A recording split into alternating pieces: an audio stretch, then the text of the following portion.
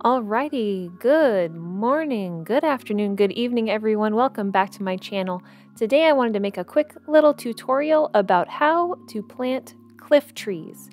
I'm really super excited about having trees on the edges of cliffs, and I have a few friends that just started playing Animal Crossing, and I thought that this would be really helpful to share with them. And then I was thinking, hey, why don't I just make a quick little video, because it'd probably help quite a few people out there, because cliff trees are a lot of fun.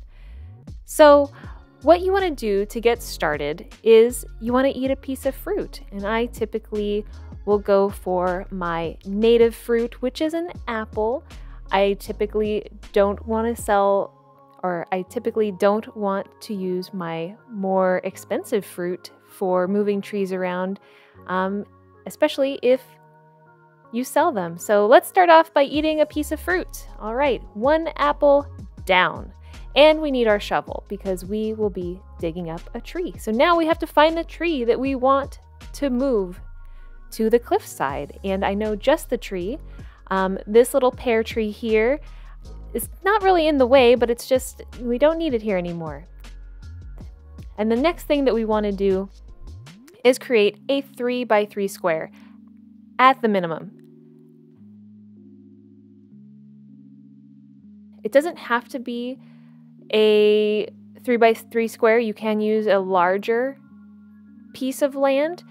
However, the minimum is 3x3. So you have to have at least 3x3 because we will be planting our pear tree right in the center of this cube here. So using your terraforming, you're gonna create a 3x3 square at least. And we'll also be using our water tool as well. So that's our square right there. And then we're going to take out this whole corner. So it's going to look a little bit like that, and I can stand in that corner. Then we're going to use our waterscaping tool, and we're going to put a little square right there and a little square right there.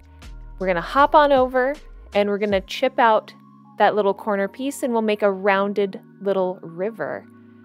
Now, the next thing we want to do is pull out our ladder, and we're going to climb on up here and pull out our normal little shovel. Not our net, our shovel. All right, and then we're going to dig a little hole in the center of our cube here. And that is where our pear tree is going to go, right here in the center. There you go, pear tree in the center of our cube. And now we're going to climb down because this is the fun part. This is how we start making cliffs here. So starting off, we're going to go ahead and fill in our water. We're not going to need this anymore. It was only there to fill in that little section that we chipped out. And now we're going to pull out our normal terraforming tool, and we're going to start chipping away at these pointy edges. And there you have it, a pear tree on the cliffside, just like that. Now you can use this all over your island with all sorts of different trees. So yeah, there you go. Thank you so much for watching. I hope that you enjoyed this little tip. Give me a like if this was helpful to you. Let me know if you have any tips. And I will see you all in the next video. Bye!